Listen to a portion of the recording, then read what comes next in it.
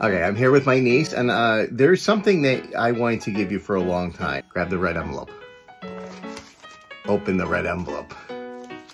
This is just like the Academy Awards.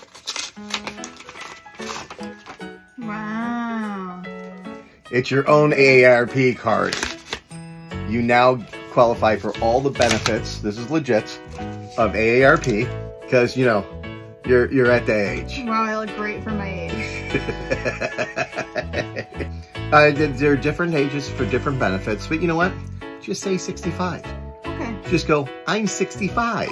Now, I got mine fairly young. I got mine when I was just in my 40s. I feel like they're gonna clock me instantly. This is a fake card. I feel like I'm using a fake ID. Yes, but if you show them your real ID, it matches.